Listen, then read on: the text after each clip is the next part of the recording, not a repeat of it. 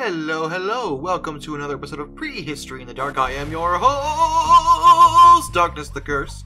And before we begin, as always, thank you so much to my generous patrons and my channel members over at our sister channel, History in the Dark.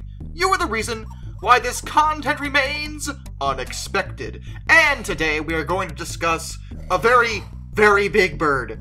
This is the story of the largest parrot in the history of the world.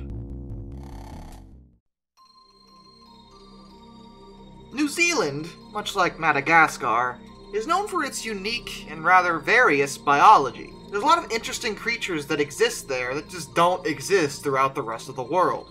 And historically, it was much the same. There are many animals that no longer live there, but when they were alive, only lived there.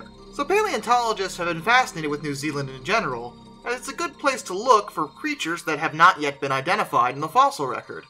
And one of them was discovered in 2008.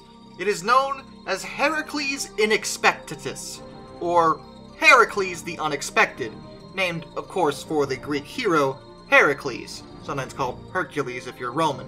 And they were parrots, squawking, mimicky parrots that some people keep as tropical pets. But this was no ordinary parrot. Oh no! This parrot was the big chungus of parrots. Beyond the name Heracles, the nickname applied to this species, given by paleontologist Mike Archer, is Squawkzilla, because they stood up to 1 meter or 3 feet 3 inches tall, and weighed about 7 kilograms or 15 pounds. They were big, huge parrots. It's believed they were probably flightless, and their closest living relatives, other than regular parrots, would probably be the kakapo, which are also New Zealand natives, flightless, nocturnal, and ground-dwelling, and critically endangered. It's believed there are only 199 living individuals in the wild, and conservation efforts actually started in the 1890s, but weren't actually very effective until 1995. But back to the Heracles, what is the deal with Squawkzilla over here? Why would there be such a massive bird?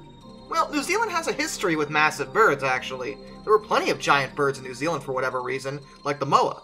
And in fact, there is the known concept of island gigantism, or insular gigantism, where the size of an animal species that's isolated increases dramatically in comparison to its mainland relatives. So it's likely their isolation on an island led to this particular species of parrot getting so unspeakably large.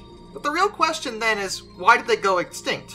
They lived during the Early Miocene, which is about 16 to 19 million years ago. Did we kill them? Well, no, actually, not this time.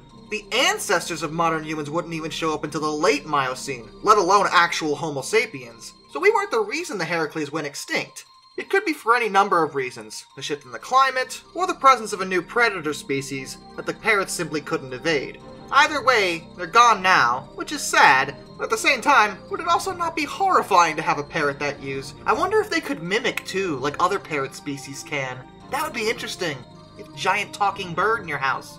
Like, literal big bird, except he's a parrot. Till next time, this is Darkness, and I bid you all a fond farewell.